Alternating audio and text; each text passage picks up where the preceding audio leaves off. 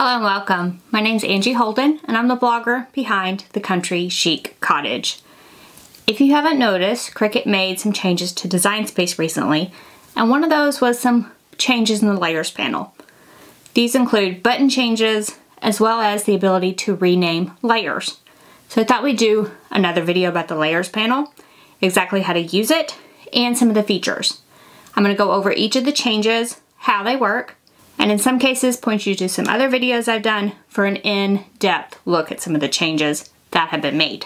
So now the layers panel we're going over, I am on a PC and I am on a computer. It's not a mobile device. So these features will look different if you're on mobile and might look slightly different if you're on Mac, but it should be fairly similar on a Mac. So let's head to Cricut Design Space and take a look at that layers panel and how it functions. When you're in Cricut Design Space, the panel to the right is called the Layers panel, and there have been some recent changes, so let's talk about those. I have some example pieces already laid out on my canvas just to help us walk through these changes. So the first is if I just have one layer selected, you'll see a couple of these turn black, and I'll unselect it so you can see they're all grayed out, and when I select it, they turn black. So the one on the end is delete, and if you hover over any of these, it will tell you what it is. So delete will remove it. Duplicate is the next one, and it will duplicate it or make another layer. And then if you'll notice, if I just have one layer selected, this third one is grayed out. So if I select a second layer, either by choosing two layers or holding the shift key down and choosing a second layer, all of a sudden that layer becomes black. That is the group and also the ungroup button. When it first highlights and I pick it, it's going to group those hearts together into a group. If I was to choose that same button again while the group is picked, it would ungroup those and go back to the original layout with the hearts ungrouped. So the group and group has been combined into one button. Underneath that panel, you will find each of your layers, and you can click on each of those to pick it. And if you hold the shift key down on a PC and click another layer, both of those layers will highlight. You can also double click any layer now, and you can change the name. So I can make this heart right, heart left, triangle left, and finally triangle right. So this allows me to name the layers whatever I would like, so I can tell the difference between them better. Notice the current configuration with the hearts in the front. Whatever is on the top in this layers panel is at the front. So if I take triangle right and move it all the way up, just by clicking, holding, and dragging the layer, it will move it to the front. I can now move these layers around to whatever configuration I would like, moving them to the front and the back just by dragging them on the layers panel. The same thing goes if I was to pick both of these hearts, group them.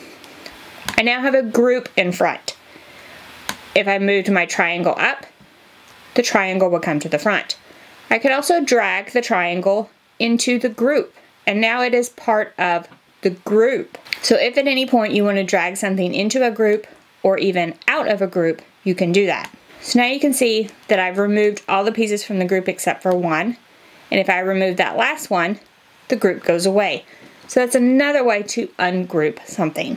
The bottom of the layers panel changed a little bit too. Just to note, this did not change, but you do have a blank canvas layer down here. At any point you can pick that, and you can actually change the color of your canvas if you did not know. So if at any point you want to change the color of the background, you could change that to a different color. So sometimes a different color of canvas will help you see things better, will help you visualize your projects better, and that's always been there, but just in case you did not know. The bottom toolbar had some changes as well. Again, if you don't have anything picked, all of these will be grayed out. If I just pick one thing, these first three will always be grayed out. But if I pick more than one, you'll start to see some of the options. Remember that the first for slice is only if you have exactly two things picked. And if you're wondering where weld went, just pull down the combine and you'll see weld is there as it always was. Now there are some more options besides weld for combining objects now in Cricut Design Space. Those include unite, subtract, intersect, and exclude. And I have a whole nother video on that, and I will link to that in the description below this video, so you can head there if you don't understand these options, and I will walk you through each of those and what they do and when to use them. Finally, on the layers panel, we do have the color sync. I have went through this before, but just really quickly, you can actually drag one color into another and change the color of an object. So if you ever need to change the color of several different things, it's often easier to just drag and drop them in the color sync panel than change each individual layer. You can also drag and drop one entire color into another color. So you can change the color of everything in one color to the other color if you needed to. So I just want to go over a few other scenarios for the drag and drop. So we're just in the main layers panel, and I have the hearts attached together and the triangles attached together. If I were to drag the entire attached layer into the triangles, everything would turn purple, and this group that's attached together would become a part of the other group, and they would all be attached together. So dragging and dropping within groups or within layers that are attached together will bring that piece into the group or into the group of attached layers. So hopefully this helps you understand the new layers panel in Cricut Design Space. So hopefully this helps explain all the changes in the layers panel. It might even give you a refresher course in the layers panel. I feel like every time I do one of these, I remember something that I didn't even know Design Space would do, and it refreshes my memory as well to start using some of those features. The color sync is something I always forget about, and the fact that I can change that background color on my canvas.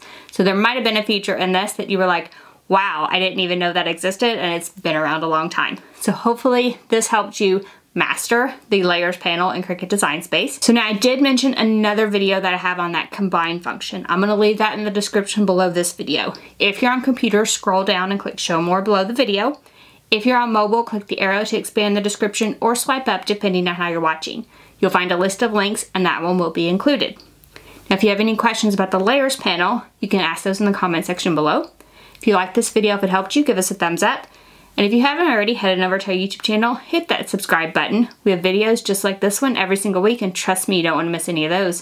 So thank you guys so much for joining me, and I'll see you next week. Bye-bye.